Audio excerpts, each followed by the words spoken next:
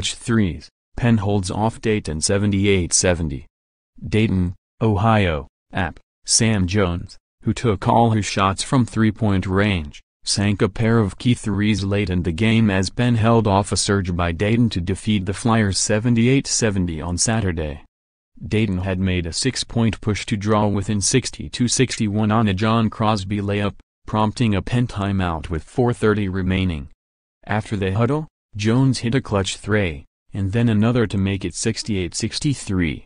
Penn made 8 of 10 free throws down the stretch. Jones scored a season-high 15 points, his first game in double figures this season, making 5 of 6 shots.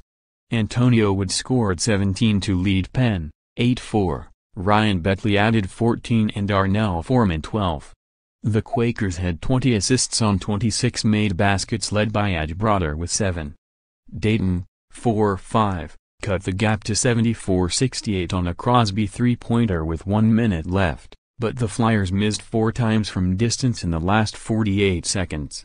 Josh Cunningham scored 21 points with 8 rebounds, while Crosby added 15 points for Dayton.